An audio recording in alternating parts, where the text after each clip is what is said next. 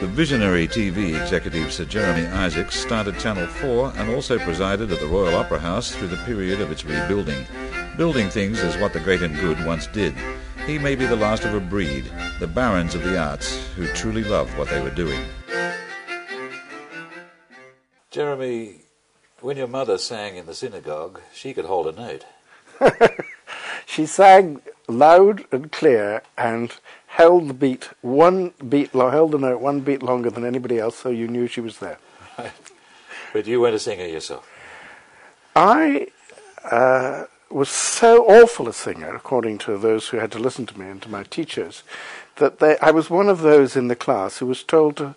We were called specials, and when any guy wanted the whole class to sing in tune, the music teacher wanted the whole class to sing in tune, you would say, "Specials, keep quiet this time." And then two or three of us that couldn't sing in tune, shut up. Then you were so bad you spread badness to others. I said, well, I and others. But I mean, the occasion of my bar mitzvah, I was terribly full of myself, so full of myself that I lost the place. I was glancing round the upper galleries of a synagogue, to look at the girls and be sure that they were looking at me.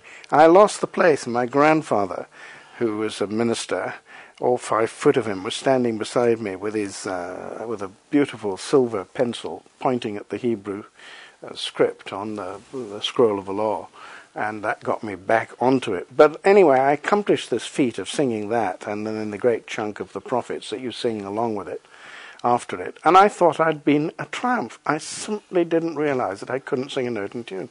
Then I heard that somebody had said, terrific performance, but what a pity he can't sing in tune.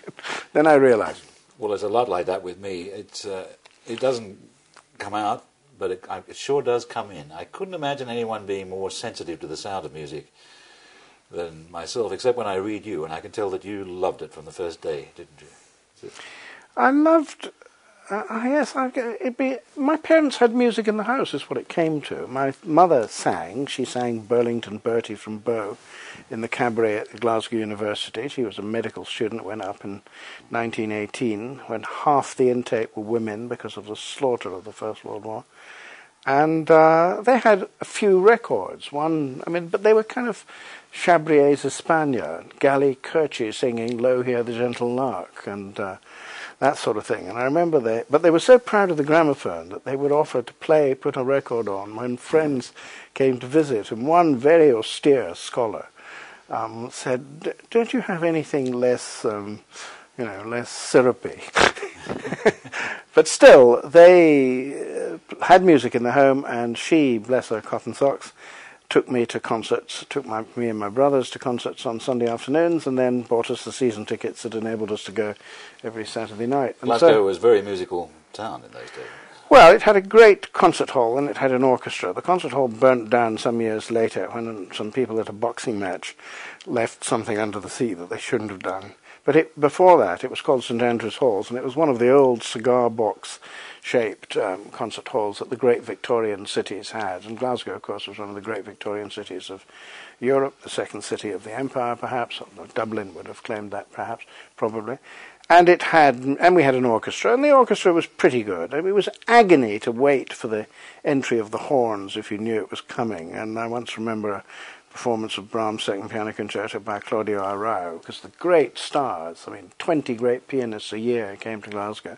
But in Brahms too, he had to play, with the solo cello, and there was a great deal of horn, and I was in agony on his behalf as the cello scraped, but he was very gallant about it. In the end of the performance, he went up and shook the cellist's hand. But the thing that happened is that because at an age which I couldn't identify, I came to the conclusion that, yes, there was football and cricket, and yes, there would be girls, but actually what I should do with my life was see as many paintings, listen to as many symphonies, read as many books as possible. And actually the thing I did before any music and anything else was read.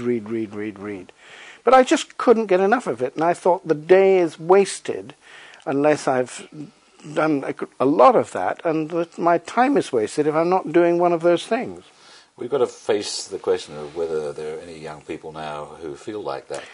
Well, what I realise about me is, you see, that all the things that young people who are now older people, you know, and are harking back to their youth of pop and rock, what they're talking about is an experience that escaped me completely, because, yes, I liked some pop music very much, but the pop music I heard, there was a wonderful radio program which I used to hear on Saturday afternoons at 6:30, which was called Jack. Well, there must have been two programs. One began with Joe Loss and his band live playing "In the Mood." Now that's got to get, you know, da da da da da da da that. And then there was a guy called Jack Jackson and his record roundup. And what he was a real original. And there's nobody that I'm aware of like him on the radio today. But the records that he picked were from a wide-ranging, eclectic choice of folk and Pee Wee Hunt and Phil Harris and all sorts of people. And those I love. But the moment it began to get homogenized, I just ignored it. So you're saying you're listening to good pop? I thought I was listening to good pop and I didn't need bad pop. What about the Edinburgh Festival? You couldn't get there by bus from Glasgow. We went by train. We went from Queen Street Station. It cost 5 shillings for a cheap day return. We had packed lunches, 3 of us. We used to. The festival program would come out in February, March, and we wrote away. We went through it, and we wrote away for tickets. And what we were looking for, in order to get the best possible value out of the 5 shilling day return, were days on which we could enjoyably go to 3 performances before we came home. So we'd get there in time for chamber music in the Freemasons Hall on George Street at 11. You could get there, of course, in 45 minutes, 50 minutes. We've got a 9:30 train, bags of time for the 11 o'clock chamber music. Then there would be something in the afternoon, which might be at the Usher Hall or might be at the Lyceum Theatre. I heard The Winter's Tale. I say heard, although I actually saw The Winter's Tale, because I was sitting in the end of a row in the upper circle, and I heard a voice underneath me, and that was John Gielgud, and that was the first time I heard Gielgud. So I heard him before I saw him. And then in the evening, it was either the big stuff at the Usher Hall, Bruno Walter with the New York Philharmonic, Irmgard Seyfried wearing a wonderful décolletage with fantastic sunburn, girls, and something to show off with singing her sunburn, girls. singing, and or it was the opera in the King's Theatre, which was absolutely tiny, quite hopeless from the point of view of major productions, but nevertheless... It sometimes helps, doesn't it? It helps. I mean, it was so close that it wasn't till years and years and years later, when I got to go to Glyndebourne, because it was Glyndebourne I principally heard in Edinburgh, that opera spoke to me intimately like that music did. That was joy. And we danced. We ran and danced at the same time down the hill to the Haymarket station from the King's Theatre to catch a train back to Glasgow. So the opera was the thing once you started seeing it? I think so. I mean, yes, it was. And we heard marvellous recitals and marvellous symphony concerts. I saw Furtwängler do the Beethoven 3 and 4 and other things. And I heard Kathleen Ferrier sing Das Lied von der Erde under Bruno Walter, and a French woman in the Usher Hall behind me said, you know, formidable. And that got to me. But certainly, the love of opera that I have started in Edinburgh. And it hurts a Glaswegian to say that, because I would like to say that it started in Glasgow, but I think I can't. You're one of those undergraduates who goes up to Oxford already knowing everything you need to know when you come down. So what did you actually do? Oh, no, on the contrary. I mean, I went to Oxford, and it was like the biggest box of toys, the biggest... The most lavish table spread with a feast that you can imagine, because Glasgow was not. I mean, Edinburgh, you know, claimed to be the Athens of North. Ken Tynan said it was the Trondheim of the Southwest. Glasgow cared, and Glasgow was a great city, but it was limited, and society was limited, and so on. But here I was in Oxford, where there were poetry societies and film societies and theatre clubs, wonderful lectures by great teachers. I heard Azar Berlin, And there was politics and debating and so on. So the day was absolutely crowded, and I think that would have been unimaginable if I'd gone where everybody else I knew went, to Glasgow University, because a university in the middle of a city, which is not a residential university, where everybody lives at different corners of the perimeter of the city, and has to get back there somehow in the evening, is not the same thing as somewhere where you can stay up all night chatting away with everybody you know and love. Today, someone with your tastes, loves, indeed passions, and most of them very learned, would probably be warned off television, and I think at last lately with some reason. But for a long, long time that wasn't true. The television built a great beneficial system of giving arts to the people, and it was starting to do that in a big way when you went into it. Did you see that coming? Did you wanted to contribute to it? Did you see that as part of a mission? Well, the mission that took me in, which I saw happening and made me ring up and say, please, was a mission that a man called Sidney Bernstein had, who was the owner and boss of Granada. I remember him well. He wanted me to cut my beard off. And he was right. He was a very strange man, though. I mean, he wanted to know, what shoes you were wearing and that kind of thing. And when I auditioned Michael Heseltine for him to present a current affairs program, he made him get up out of his seat and walk around the studio so he could see how he walked.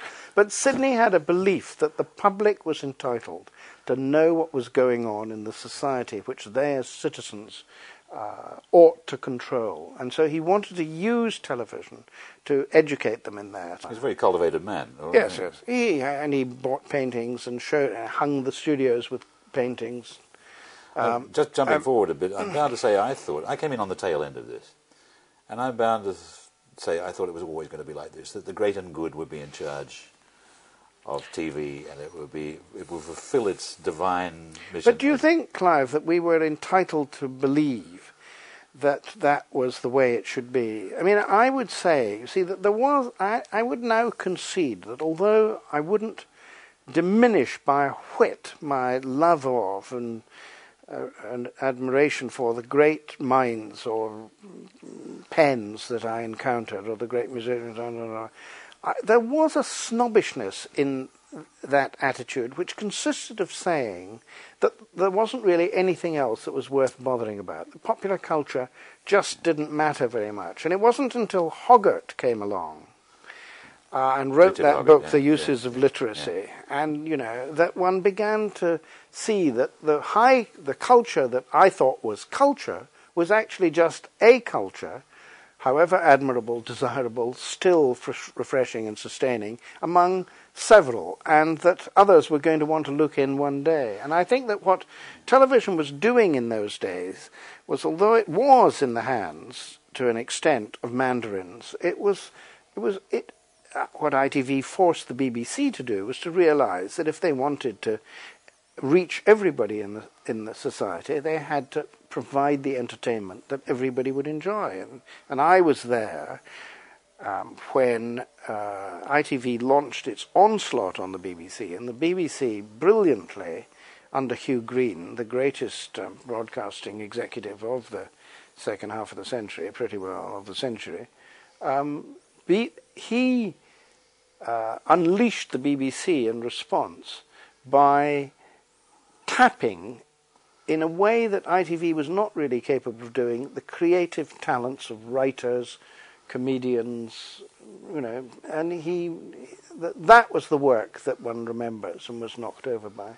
The Wednesday play, Z-Cars, the comedies of Gordon and Simpson and so on and so forth. You yourself had a pretty wide range as you moved up the production ladder. At Thames, some of the programs that when we look back on, it wasn't rock follies and things like that were happening under your... Yes, because I had the good fortune. I mean, first of all, ITV was told, you may have 70% of the audience. The BBC would hit back and make it 55 to ITV.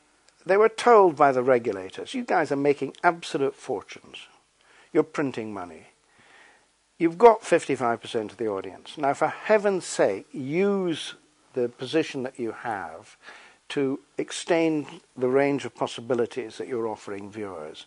And they began, first of all, by doing it with one-offs that were complete and utter exceptions to the general run of the station. You know, I mean, Rediffusion boasted of a drama in Greek called Icon Vesicles or something, you know, which was directed by a lovely woman, a very able one called Joan Kemp Welsh. But it was a complete and total one-off. Or they would do Frankie Howard as Bottom in Midsummer Night's Dream or something. But they were told, no, that's not enough. We need one quiz game less and one and more good, serious drama.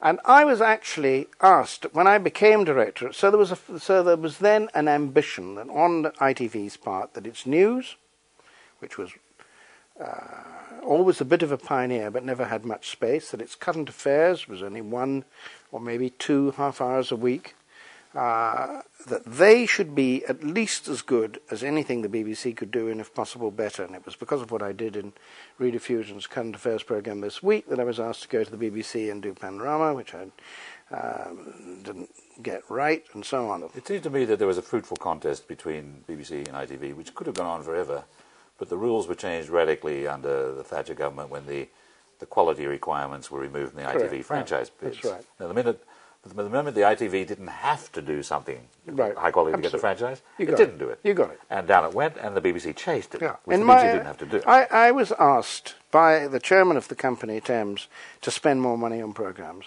We're making so much money, we're doing pretty well, but we've got to make it more evident that we're spending more money on programmes. Thence Edward and Mrs. Simpson, Rock Follies, Howard Schuman's Rock Follies, Trevor Griffith's Bill Brand, you know,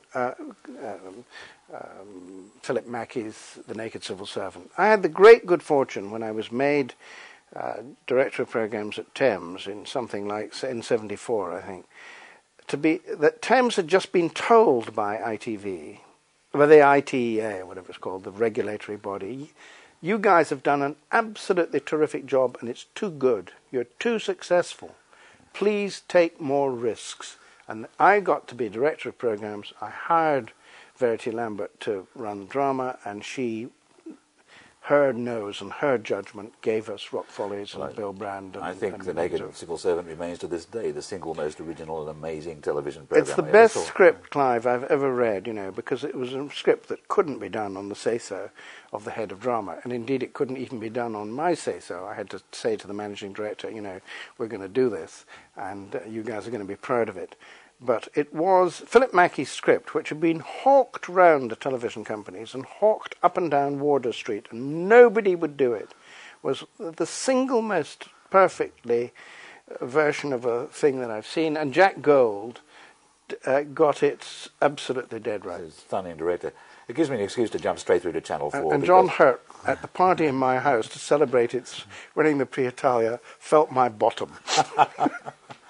Inspired by the film, no doubt. Yeah. It gives me a cue to jump straight through to Channel 4, because that kind of originality was what Channel 4 was meant to do, wasn't it? Yes.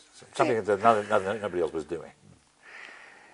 Something that nobody else was doing, yet I knew with a part of me that was heard by me that without a certain level of audience, you know, we would die. Also, I knew that if you ask people who work in television or who think they want to work in television, that what you want is something that nobody else is doing, you won't be surprised for me to tell you that what you get is actually, you know, not very surprising. I mean, I made a speech to the independent producers and said, I don't want ideas that have gathered dust on the shelf. You know, don't think you can just dust the dust off and shove it at me. I don't want that. I want something absolutely new. Of thousands of ideas, and I mean pretty well, certainly hundreds of ideas, that is to say, of specific programme proposals that we received, less than half a dozen seemed to me original in the sense that you intend, and that you're right, the channel was there to do, and some of the originality of those was sat on by people in a position to sit on them, you know, as they got underway. Well, you built it and you hit your audience figure, and when you left, you told Michael Gray that if he screwed it up, you'd kill him. Yes. But Michael Gray did not say this to Michael Jackson. and the last time I looked at Channel 4, I think it was about midnight on a Thursday night, I thought it was a bad night in the Weimar Republic. I thought I don't really need to know that much about sex. I already know. Or if I don't know, I don't know that much. I don't want to know that. Quite. Well, they can't stop. Well, they just don't know how to stop. They're not any longer doing quite the sort of Friday night, late night sleaze that accumulated there for an hour and a half or 2 hours in many weeks in Michael Gray's time. But ITV is doing it now. They're Channel 4 doing doesn't it. have to. Don't have to. But I mean, when ITV does club reps, then Channel 4's got nowhere to go. Well, I couldn't. You haven't seen I wouldn't watch. I can tell you haven't seen club reps. No, of course I haven't. I've got better things to do. But I took part the other day in a discussion on censorship at the British Library, apropos of a great world encyclopedia of censorship that's just coming out. And I was remembering, and I actually do think that in measurable ways, the tolerance, or the range that is publishable on telly has altered dramatically. I make no value judgment about this, not necessarily altogether for anybody's good, in a couple of ways that are particularly evident this time. One of them, of course, is sex. At Thames, I had a series which I never got on the air called Sex in Our Time. It was as straightforward and simple as could be. Obviously, the episode, which I regretted, shot in Soho about the sex industry was sleazy and tits and bums, and it couldn't really be anything else. And I'd said to the guys, what on earth did you make my task difficult for by doing 1 out of 6 there? But they had done. But the thing that really got the regulators, the censors, goat was women sitting around talking about their bodies and looking at a diagram of a vagina. And that sequence got the series banned. Sorry, we won't do it. We won't allow it. Don't do it.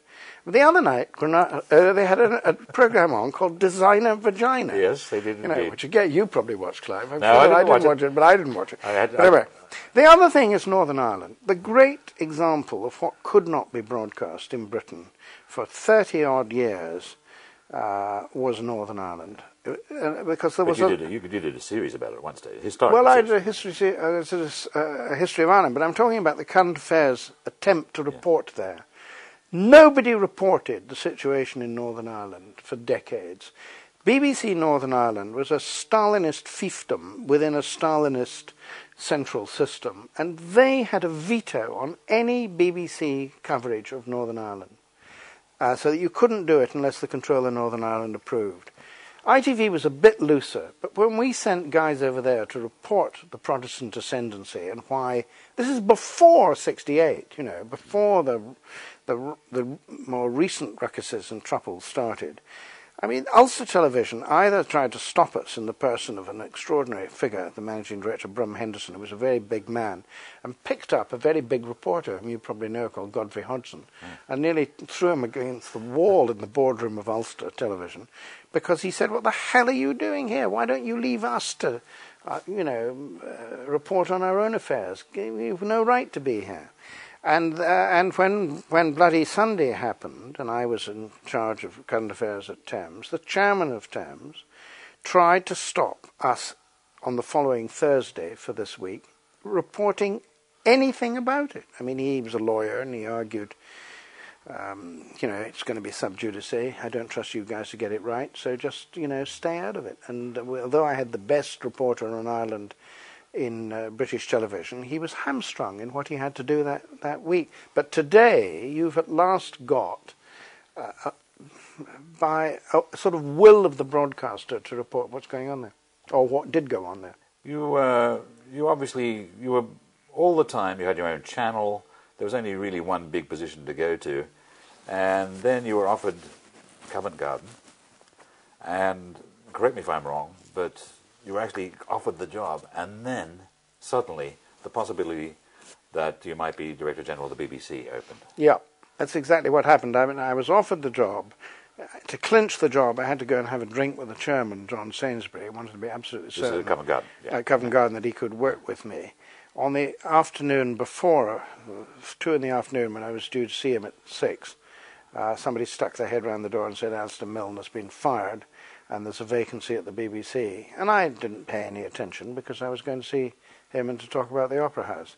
But that was maybe a Thursday. Before the weekend, the phone was ringing and the papers were running the odds on the candidates, and people were saying to me, "Come on, Jeremy." If I'd known your phone number, I would have been ringing too, saying, "For God's sake, go for it." Has to go in. But I wouldn't necessarily have been a very good Director General of the BBC, Clive, because it's a gigantic job, and you need all sorts of strengths and insights, managerial insights, for example, that I, may not necessarily possess. Let's say that a love of programs and a real desire to do remarkable things helped. I would have had that on my banner. That's right, and I would have worked with. I told the Board of Governors at the interview that I would work with Michael Checkland, who because he could do the sums, but of course he got the Director Generalship because they weren't going to have me, as was evident during the interview, and where a Scots trade unionist, John Boyd, who had been the General Secretary and was now the President of the Amalgamated Engineering Workers, he said to me, "Mr. Isaacs," he was a Salvation Army man, by the way, he said, "Mr. Isaacs," he said, "some of us here have the impression that you don't take very kindly to discipline. Now, I see by the smile on your face that you take that as a compliment, but I can assure you that I and others here see it as a criticism." And that was I was dead, yes. And that was it. But you weren't. You went to Covent Garden. That's another story, and we should do another program about that. For now, I have to say thank you very much. It was an absolute pleasure to be with you.